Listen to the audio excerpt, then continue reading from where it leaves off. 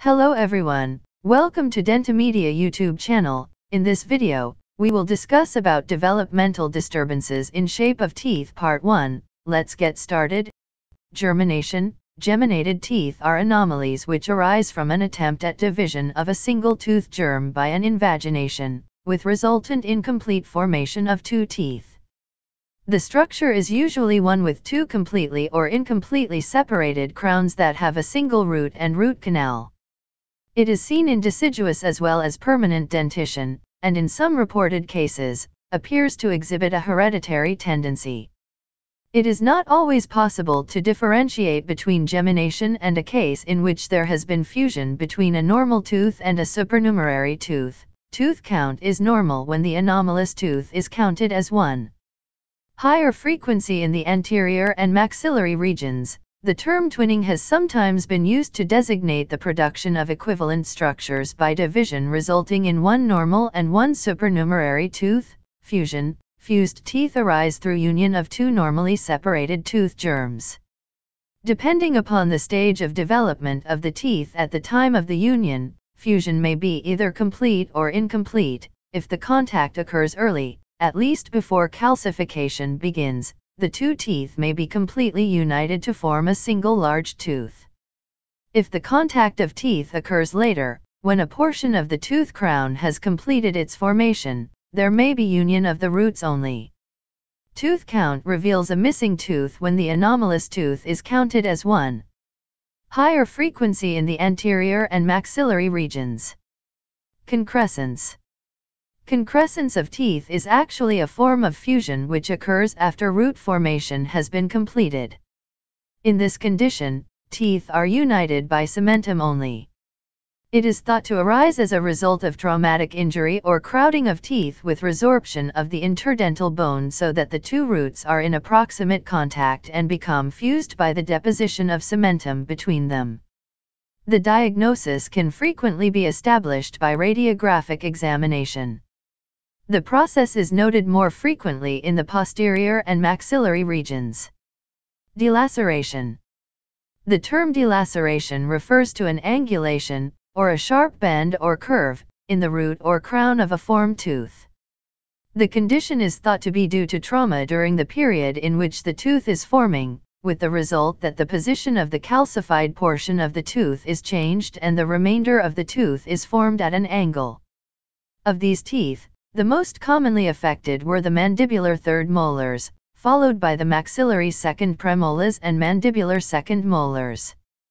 The maxillary and mandibular incisors were the least frequently affected, representing approximately 1% of the series. Talon cusp.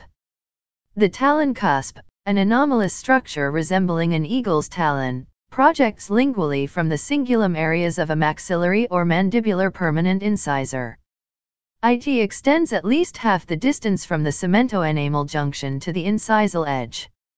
If there is occlusal interference, it should be removed, but exposure of the pulp horn, necessitating endodontic therapy, is almost certain to occur. Dens in dente. The dens in dente is a developmental variation which is thought to arise as a result of an invagination in the surface of tooth crown before calcification has occurred.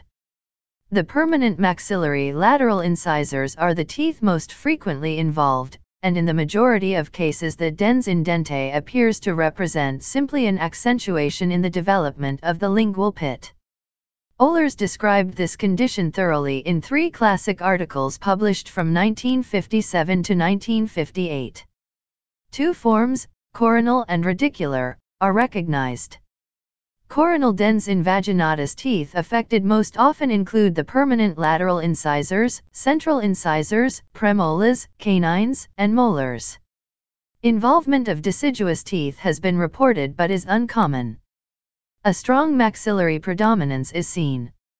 The depth of the invagination varies from a slight enlargement of the cingulum pit to a deep infolding that extends to the apex.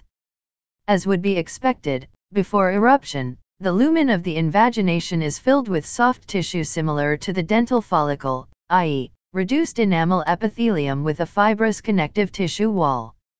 On eruption, this soft tissue loses its vascular supply and becomes necrotic.